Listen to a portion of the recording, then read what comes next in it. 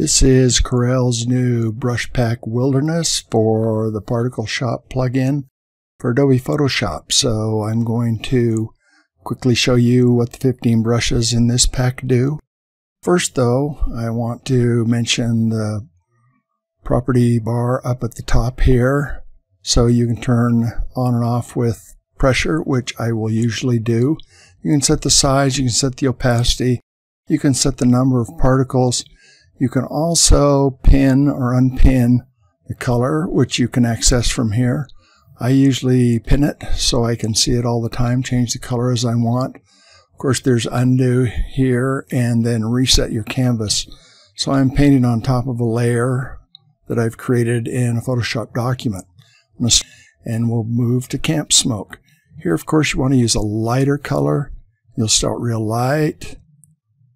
Go up, light pressure, and then as you go off, heavier pressure, and you get these very organic, nice shapes.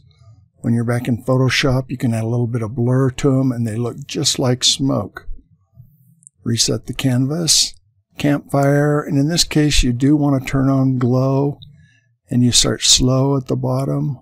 And as you go up, you press. And we're going to increase the opacity. So we'll go a little too much. That looks like forest fire, doesn't it? So we'll lower the size some. And start slow. And then go off. And you can get some kind of interesting flame type things happening there. Which we'll show you here as forest. And this is more like a forest of evergreen trees, I would think. You start, and pressure will make them a little bigger. And you can build them so they, look like they're coming at you in perspective. Really good for distant forests. You could use these for grass. There are so many things you could use these brushes for. Clear this one off. The next one is lichen. And this is for a little bit more randomy pattern of maybe lichen or dirt or sand, or it really limited only by your imagination. The name of the brush is just to suggest what it might have been thought of originally to create. If I hold it in one spot, it will kind of spit out a few extra particles here and there. Reset it.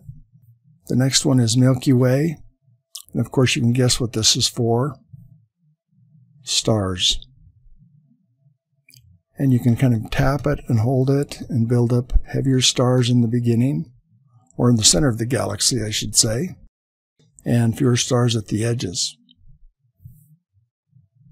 The next one is moss. Another kind of randomy, patterny kind of texture. Now, this is kind of a nice, thick, random one. And again, you're limited really only by your imagination. I'm not changing really much of the defaults of these brushes. I'm just going with what it comes with to show you. So I would encourage you to experiment with a lot of. The next one is seawater.